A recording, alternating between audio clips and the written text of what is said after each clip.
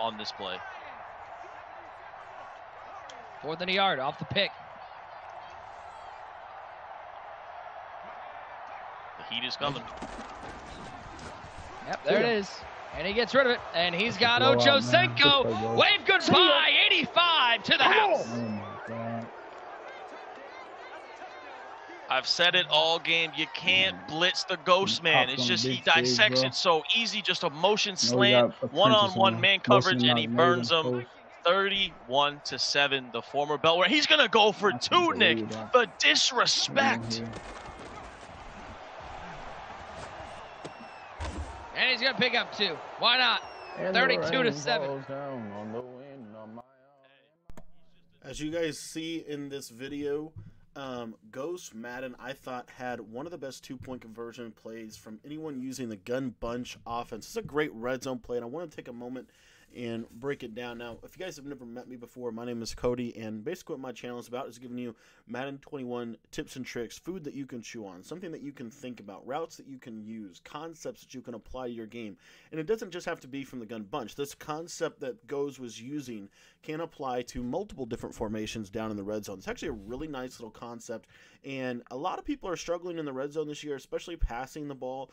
You're seeing a lot of I-form tight, a lot of single back wing flex close, different things like that, which are all great formations. But if you're someone that likes to air the ball out, likes to pass, I wanted to break down this really cool little play that Ghost was using in the club championships. He actually was 2 for 2 on 2-point conversions and went to this play in both of those situations. So we're going to break it down real quick for you guys. Now again, my channel, we upload 4 videos every single day here with new tips and tricks, coming out with new stuff every day. So if you have not already hit the subscribe button at the bottom right hand corner of your screen, I would highly encourage you to do that.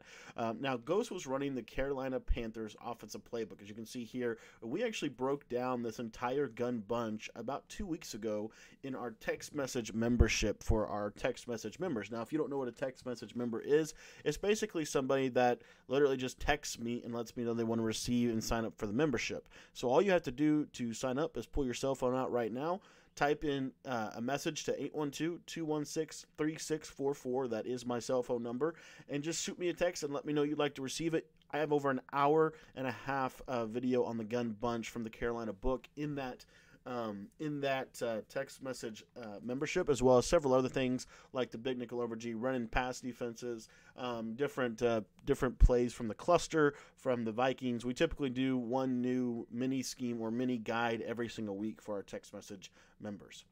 Okay, so gun bunch offset. This is the play that he was running. Now, what he would do, and I thought this was so smart, Ghost loved to flip his bunch, meaning he liked to come out in the bunch one way and would typically flip it to the other side, and to use this ability from the gun bunch that when you hot route, when you put someone on a hot route and you flip the play, the hot route will typically stay.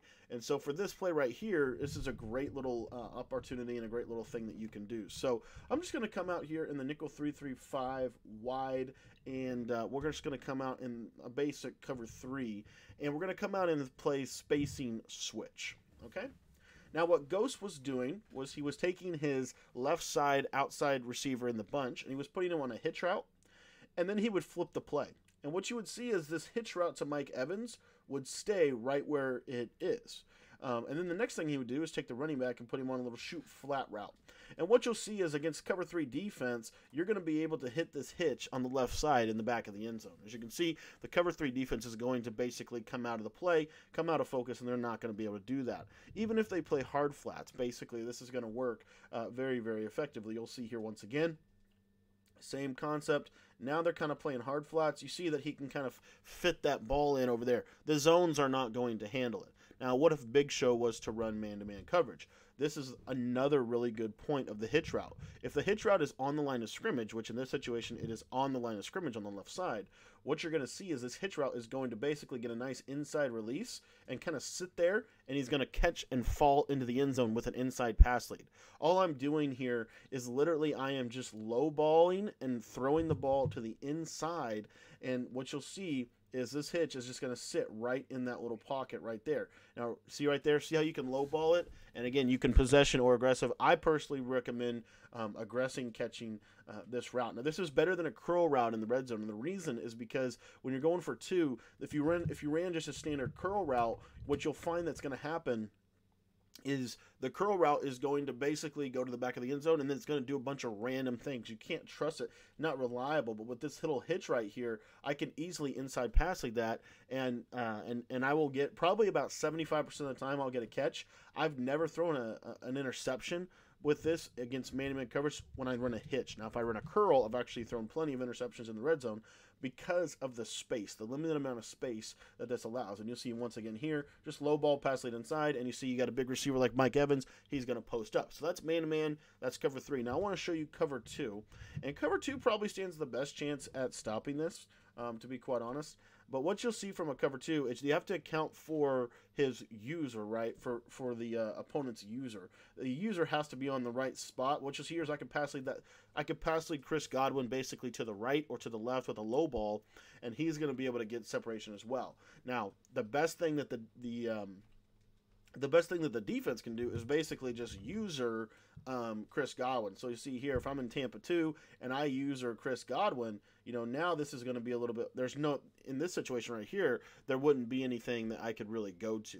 Okay, so that's probably the best way to stop it. The reason most people will not run cover 2 in the red zone is because what it's going to leave them vulnerable to, if I take Antonio Brown here and just put him on a post route and I'm just going to motion him out to the right, what you'll notice is if they're in cover 2, he'll get to the back of the end zone and he'll get right in that little pocket right there, and you can hit that. Okay, so this is another little option, and it's something that might, if you have a lot of people that are running bunch this year have slot apprentices and they have tight end apprentices.